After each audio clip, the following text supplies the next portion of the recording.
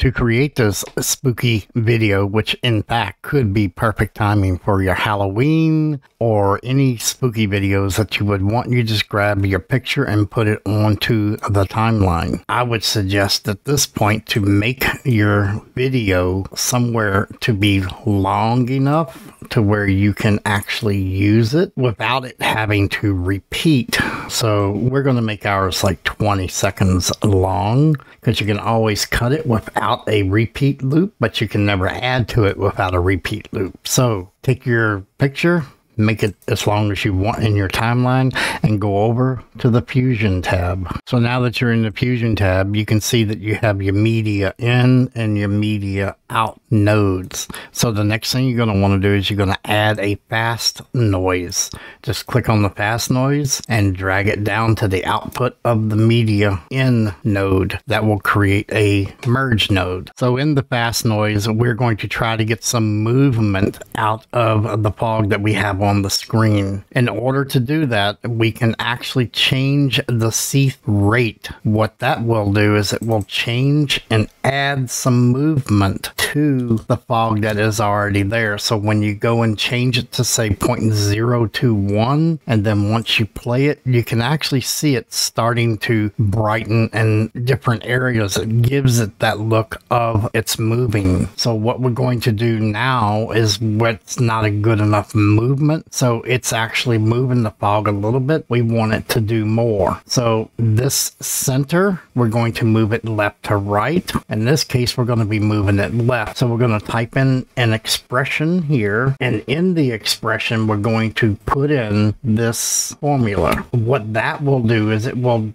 give it a time to actually move from left to right. So now when you play this, you can actually see it is actually moving across the screen. Now all the rest of this is going to be whatever the image is that you have and make it look good. So we're going to change our detail to 0.53, change our contrast to 0.17, and we're going to change our brightness to a negative 0.29. We're also going to change our scale to 20. That will break up the fog a little bit, so now you see a little bit more of the darker images. Now you can always do this on top of the picture and get a good feel for what it looks like on the image. If you do not want to do that, you can always go over and check the fast noise itself, and you see that now you have a checker underlay, which does not give you the picture. So right click, go to options, and unselect checker underlay. This is the fog that you currently have. You can see that it will actually move left to right. We're choosing to do ours with the image because that is what we actually want to see, and adjust our fog to the image itself. Now with the fast noise selected, we're going to go over and we're going to adjust the color of the fog, because fog is usually never just pure white. So we're going to change the color of the fog, and we're going to change it to our hex value of this. And once that is, it gives us a kind of a bluish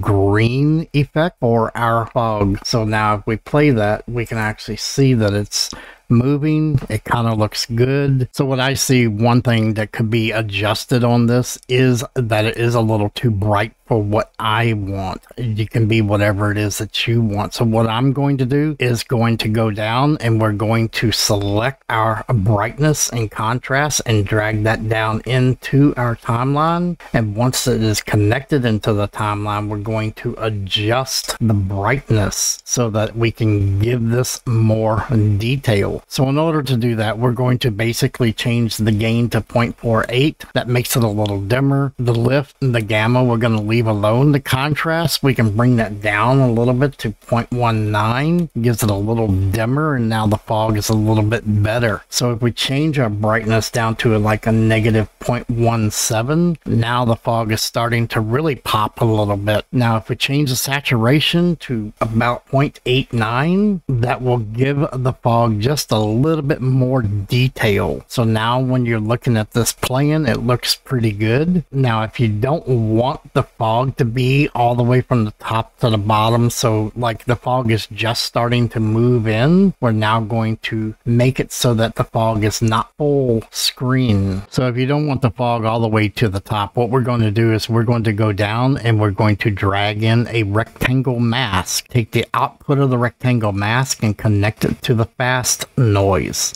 With the rectangle mask selected, we're going to go up and we're going to start changing some of the parameters. So what we're going to do is we're going to change the width of this to make it actually go across the entire screen. So the width of 2 will be good. The height of 0.663 will also be good. Now we can take and drag our mask down, and now we can move the upper line to however it is you want. We're going to make our mask to the top of the roof line, and we're going to leave it there. So now that there is this rectangle mask in there, this up here has no fog. This down here does have fog, but there's a hard cutoff. So we're going to go to the soft edge and we're going to make this blend in. We're going to go 0.1091, and that will give us some fog moving very slightly at the top and make it transition really good here. So now when you play this back and look at it, you can see that it is actually looking fairly good. So one thing that you're going to want to do after this is you want to actually copy the fast noise and the rectangle. We're going to click off into the empty node tree and we're going to paste them. From there, we're going to connect the output to the merge, and now we have a second set of fog. What we're going to do here is we're going to select the fast noise and we're going to go up and we're going to change this. This will give us the effect of it having a 3D effect. So what we're going to do is we're going to take our time. Right now the bottom layer is moving pretty fast, so we're going to want to change this to something to make it move really slow. So 10,000 will actually make it move slower. With that, we're going to also change the look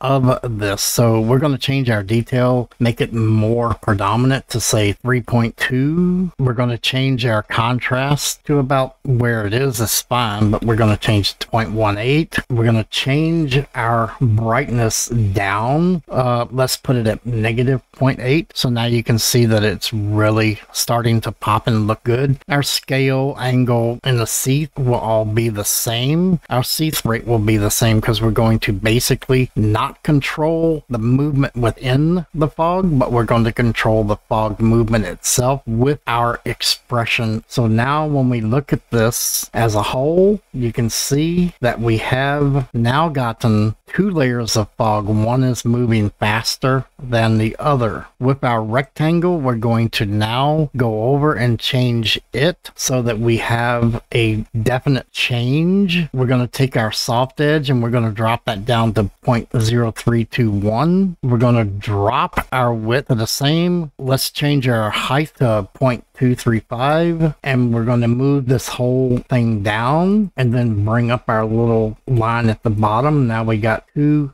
different masks involved on here. So now we have 2 layers of fog, and you can make one layer brighter than the other if you want. Just go over and select the fast noise and you can actually make it brighter. You can change the soft edge to make it blend in a little bit more with the other one. So now you have one fog moving faster than the other one. So what we're going to do is we're going to move this up a little more and let it be taller. Now when you're playing this back, it looks fairly good, and this is your fog effect for any time that you want. Remember, you can change anything in here to make it fit your needs and your background. It can be a picture or a video. So if you do like this and want to subscribe and like, please do. If you want to comment, I'd love to hear what you have to say. Thank you much and have a good day.